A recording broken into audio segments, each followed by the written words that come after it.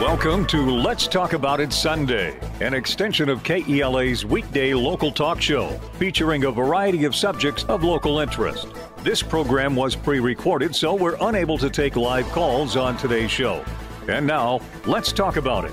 Welcome to Let's Talk About It Sunday. I'm your host, Peter Abbarno. You're listening to KELA AM 1470. Maybe you're streaming at KELAAM.com, or you're listening to 104.3 KMNT or KMNT.com. My special guest, which is a super timely show, is Lara Gregorich-Bennett. She is the new principal over at Centralia Middle School, and really excited to talk about this back to school. We're going to talk about parents, how you prepare for back to school, working with your children, and what your children, your students are actually saying that they want from you. And that's why this show is going to be really a great show. So make sure that you listen to the entire show. But we will be streaming the show, and we will be recording it and sharing it on social media afterwards in case you want to listen to it again. And with me today, my special guest, my wife told me to call you Miss GB. And so that may be easier. It is. It's a lot easier. Kids and parents call me that. It's a mouthful to say the Gregorich-Bennett, yeah. Yeah, well, Principal GB is going to be something that I think a lot of students are going to call you. Yep. Right. It's a trivia question to see if they know what it stands for. That's right. And I always teased, and we teased before the show a little bit about CBGB and stuff like that. But first of all, before we get into a little bit of your background, I do want to thank you. You were out there at Walmart this past weekend helping us collect school supplies for our Centralia School supply drive. Appreciate that. Not every principal, not every teacher does. The ones who do, I truly appreciate, because it was hot out there. It was hot, but it was great. You guys did an awesome job getting that organized and getting those donations for our kids. We stuffed the bus, and awesome. Yeah, it was a lot, and it's fun. And the best part about it is probably some of your students were out there collecting for their fellow students, and that's always nice to see. Yeah, it is. And it's just fun to see that effort in the community come together to make sure our kids can focus on learning and not worry about the other things they may need to learn. Yeah, and so if you still want to support that school supply drive, you could always make a donation to the United Way of Lewis County, courtesy of the Back to School Supply Drive. You can drop off your supplies. There's a lot of different locations. Cascade Community Healthcare has one. Althouse Array in Abbarno has one downtown Centralia. Or you can drop it off at the school district office. And I am sure there are a lot of schools, if you're at Edison or the middle school, you just want to drop off supplies, go do so. It's so great for students to be able to have the tools for success on the first day and then throughout the school year. But with that, let's talk about you. You're a new principal over at the middle school. That's cool. Tell us a little bit about your background. Yeah, I've been a middle school principal. I'm starting my 11th year. This is my second year at Centralia Middle School, so I'm excited to be there. I was interim principal last year and was hired to be the full-time continuing principal. So super excited to be continuing the work that we're doing there. It's a great staff. Parents have been so welcoming, and the community has been welcoming, and we're just super excited to provide opportunities for our kids to learn and to grow and to help them, support them into what they're going to become. So it's an exciting time. Middle school's challenging. It's challenging, but it's super fun. I was just going to tease you a little bit and say, is it? Do you call it years in service, or is it a tour of duty? Is it like military tours of duty? It can be at times, but it's also fun. I mean, you see kids. It's truly one of their most challenging times in life as they're going from little kids into young adults and really trying on things and seeing what works for them and where the boundaries are and, can I push it here or push it there? And it's an interesting, exciting time. And I have been doing this for 29 years now. So, and it's almost all been in middle school. I did my first 5 at a very large high school, 3,000 students. And so I've either been at high school or middle school, and middle school is where it's at. It's just fun, and the kids still want to have fun with you and be involved with you, and they enjoy the little bit of quirkiness because they're pretty quirky too. Well, if you're just tuning in to Let's Talk About It, my special guest this morning is Principal GB Gregorich-Bennett over at Centralia Middle School. We're talking a little bit about what's going on over at the middle school, students, parents, and getting back to school, preparing to get back to school. We're all doing it. All the parents, even grandparents, are starting to get back to school. So stay tuned. This is a really good show and a good episode.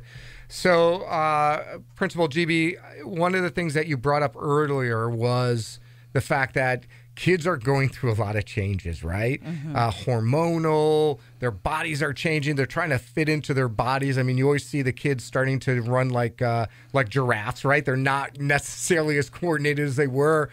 You know, you've been doing this for a long time. I mean, how do you, as an administrator or teacher being in the school, help these kids kind of find their way? Yeah. A lot of what we do is just coaching kids, and it's kind of like you're trying out things, but we're trying to direct them in a positive path and where they may be in their futures and to help them see, because up until this point, everybody's controlled what's happening for them. Right. And now they're starting to get a little bit of that freedom and try some things on for themselves, but they also still need to be guided in the right direction.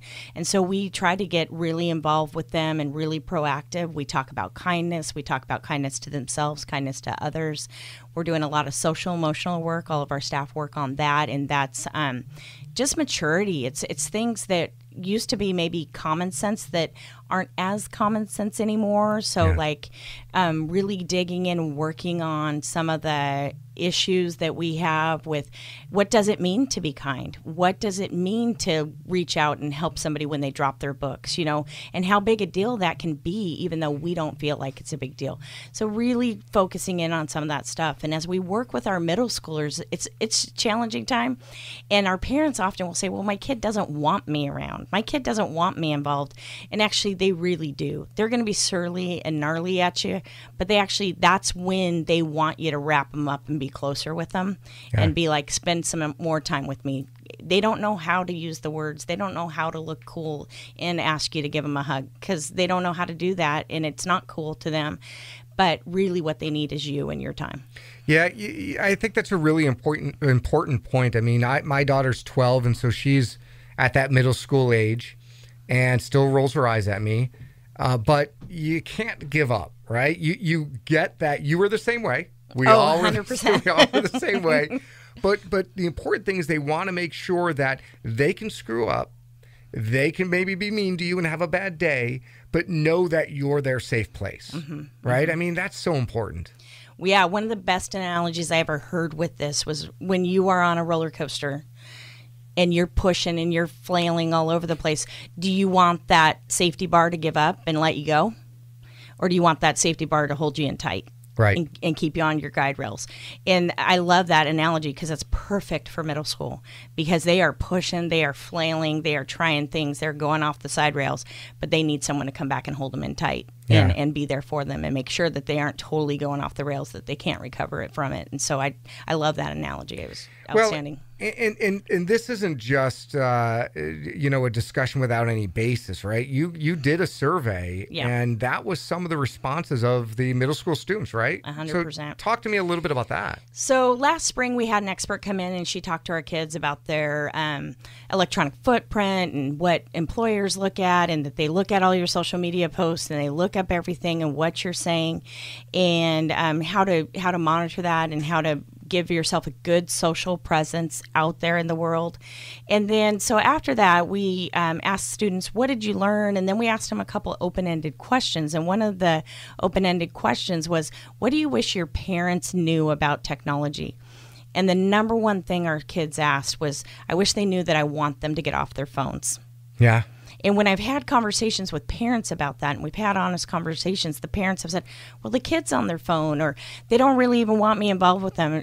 No, the kid wants you involved with them. Play game night, have board night, play a card game, go for a walk.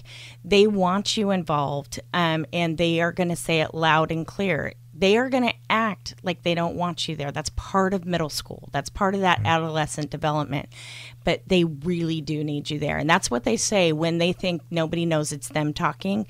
That's what they told us. Number one, please get off your phones. Right. And that's kind of a learned behavior, right? Or we're teaching students and parents almost to relearn behavior. I mean, recently, the state of Washington expanded that Dolly Parton Imagination Library, right? It's about reading books 0 to 5. That's a learned behavior, because if you read with your children early, that becomes kind of your tradition in your history, and you all maybe read together. The same thing with phones. If you put your phones down now and start putting aside even 20 minutes together, dinner or whatever, maybe that's what students need to see and parents need to see. It's retraining parents as much as students. Exactly. And we're at this point where parents now, they've grown up their whole life with cell phones. They've been on it their whole life. And so except for like you and me. I know. It wasn't there. I know. Thank goodness for me. And one of our biggest things is like our middle schoolers are not going to be the people they are when they are 20 and 30. Mm-hmm. And thank goodness, like I'm so glad I'm not the person I was when I was in middle school. Although it was a great learning opportunity for me. I learned a lot. I made lots of friends. I got to play sports and all that, but it was a very social time for me as well.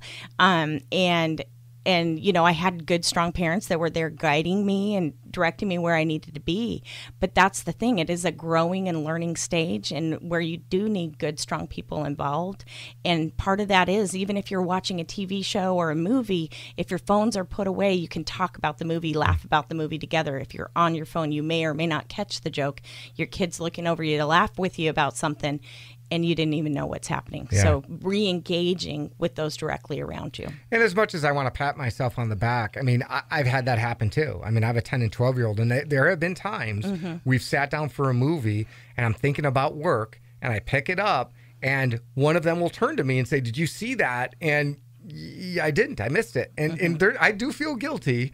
And sometimes I'm like, well, I got to work. I had to check this. And they're disappointed. And that's a perfect example. And that's a perfect I think, example of what those students in your survey told you. Hey, we want you to put it down. Yep. And put it down and just have a conversation. One of the things parents also explained to me is they're like, I asked them what they did today. They said they did nothing.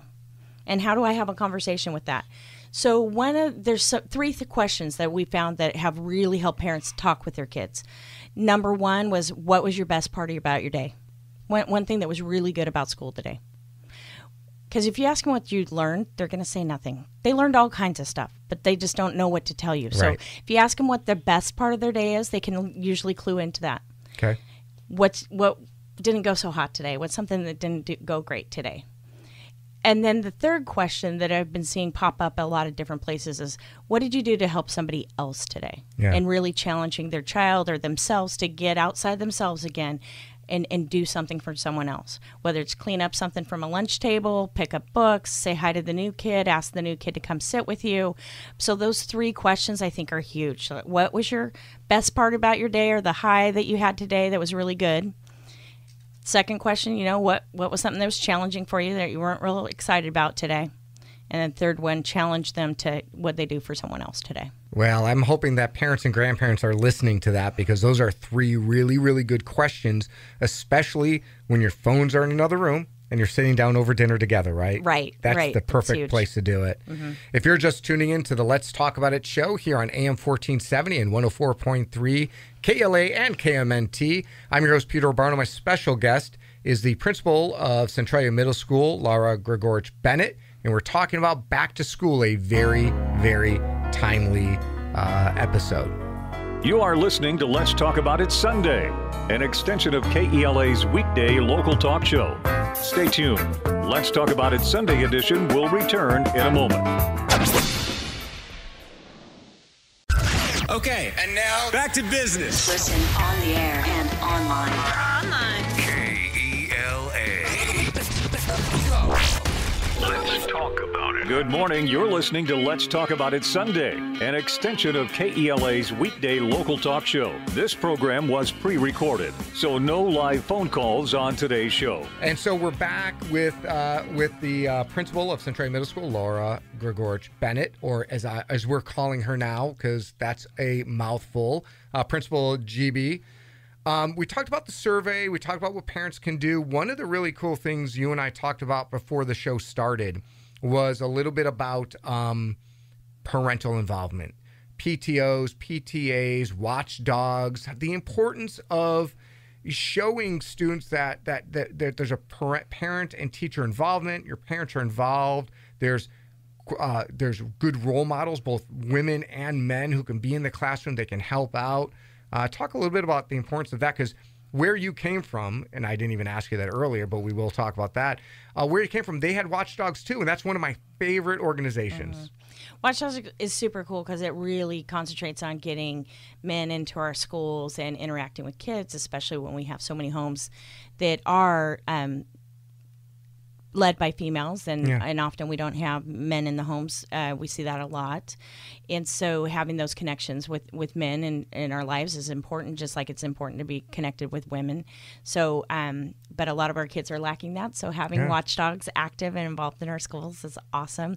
It's called Dads of Great Students, and I know a lot of our elementary schools here do that, but it is something that I've seen in a middle school setting too, and it's fun. It's good, and it's from just coming in and playing games with kids at lunchtime, doing some organized kind of activities, getting kids involved in different opportunities, from chess club to kickball to maybe a 3-on-3 basketball type thing, but just interacting and talking with kids. We've also had Watchdogs that have come through and work with kids on homework, or they read aloud with kids, which can be so helpful for increasing reading comprehension and vocabulary. So Watchdogs has been fun. Something we're starting at the middle school now is we called it PAC. It's a Parent Action Council, or PTO. We're still kind of playing with the name, but we're trying to get parents involved in our school, and it's basically an advisory council so that parents know what we're doing in our schools. Often there's misinformation out there about things that may or may not be happening in schools,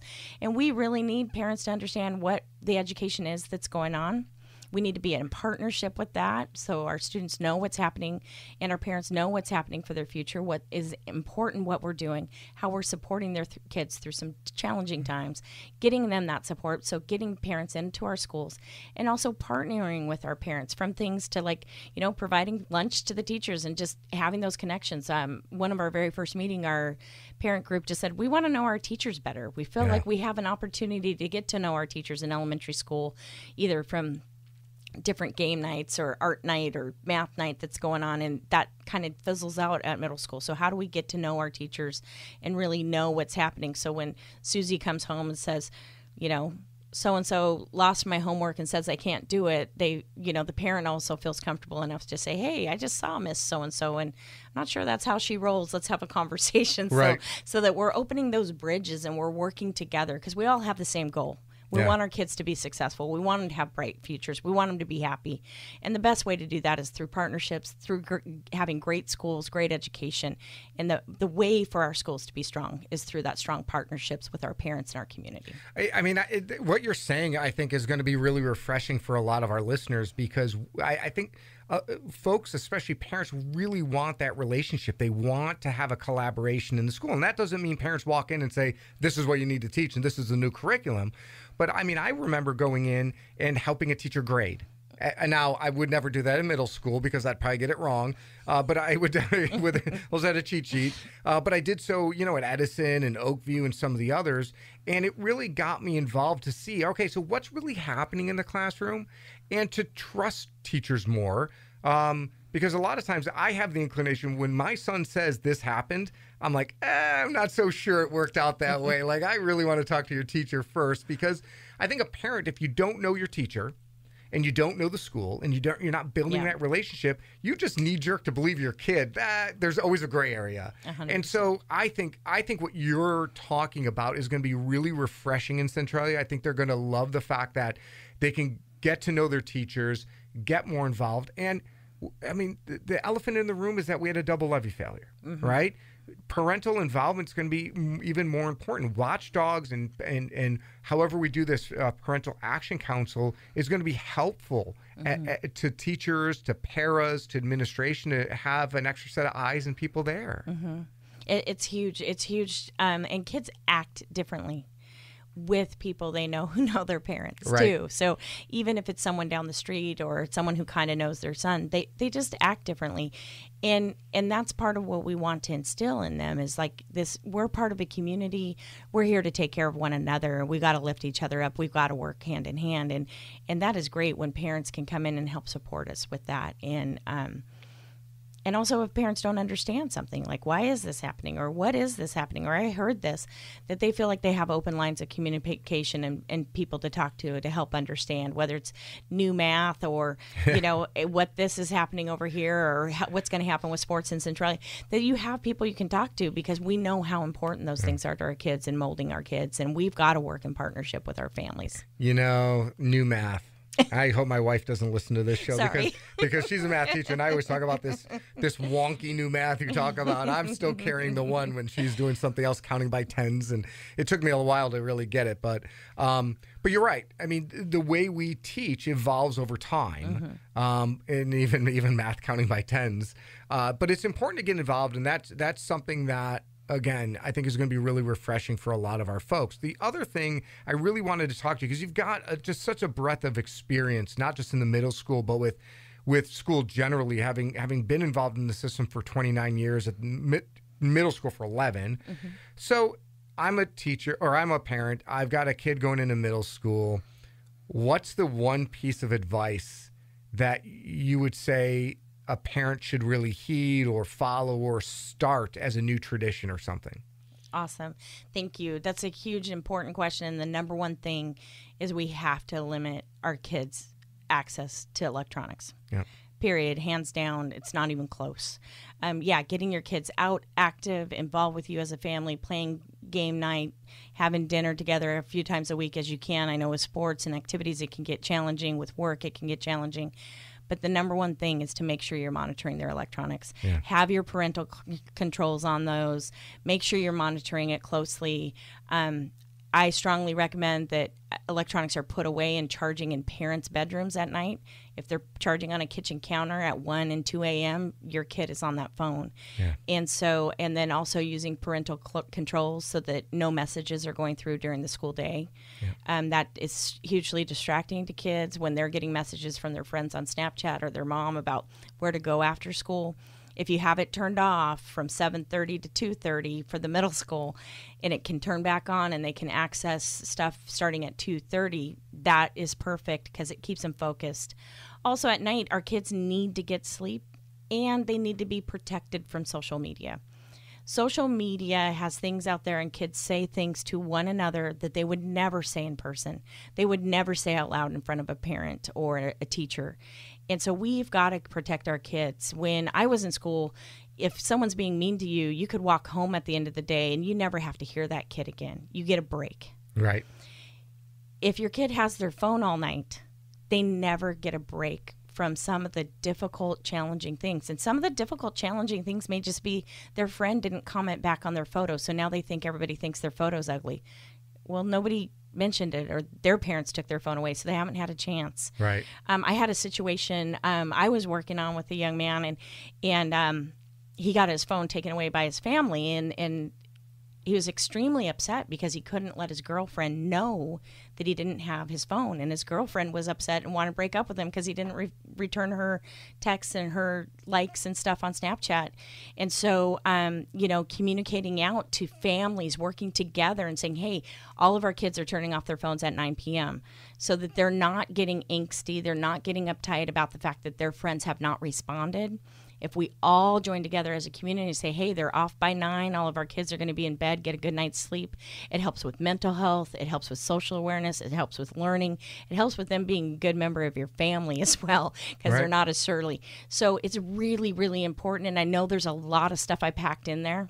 But number one thing, get the parental guardianship on your phone so you can monitor what's happening. Right. Your phone company will help you do that.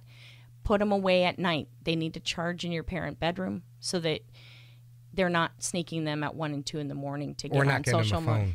Okay, or give them a flip phone. If they really need to call you after school, they can use a flip phone. Social media, it is so damaging to our kids. Yeah. It's damaging to adults. Well, it's so damaging. And look, it wasn't that long ago that we had a young girl kill herself, commit suicide, and there was some online bullying, and it's a very common nationwide. Mm-hmm. I know that for my family, our internet allows us to see what products or what phones or what things are on using the Wi-Fi, and you can deactivate them. So we deactivate them all at night. I mean, my wife does that. She's very like, oh, look, Sophia must be doing this. I mean, so we check to make sure, but, you know, and I think that's the easier way to do it, is to set a timer that your internet automatically deactivates stuff. Not everything, but certain things at certain times, so you don't have to remember it. But it's angsty for us. I mean, not just the kids. I mean, the things that middle schoolers and high schoolers are going through, adults go through. Oh, yeah. And stress them out. Think about it, someone who's young. 12 years old, and they're trying to navigate that world. And just like when we post something, say we post something about being at a wedding, or, oh, look how sweet, my husband did this for me, and we get 100 likes. We're like, oh, that's cool. Everybody liked what happened. Our teenagers are going through that tenfold with no experience and very insecure times, that if they're having someone say, you know, you look ugly, go kill yourself, they think of that literally. Yeah. And our teenagers are saying this to each other regularly. And they're getting desensitized. But they're getting desensitized about saying it, but kids are hearing it. Yeah. And that, it's really traumatizing for our kids, and it creates a lot of anxiety. We're seeing huge anxiety with people and how to interact socially. We're seeing anxiety about being separated from their phones because they're addicted to the cell phone. And so as parents, if we set those restrictions, and it can help our kids' mental health and can help them grow into the humans we would like them to be. Well, and one thing that you mentioned a lot, I think it's a kind of a theme that I like hearing, is that, you know, we're also trying to raise good human beings, right? I mean, education is math and science and English, but it's also, especially as you're developing as a person, it's just being a good human being. I mean, you don't have to mimic what you're seeing on the nightly news. You could actually pick up someone's books. You can do nice things, and that's just as satisfying, which should be. And that's what we want. We want a good community. We want to grow Centralia strong. We want to, you know, have that pride in what we're doing, and there's so many great things going on, and the way we get there is by raising good humans, and, you know, and having good citizens within our community. Yeah, and that's not necessarily just the schools. Job, right?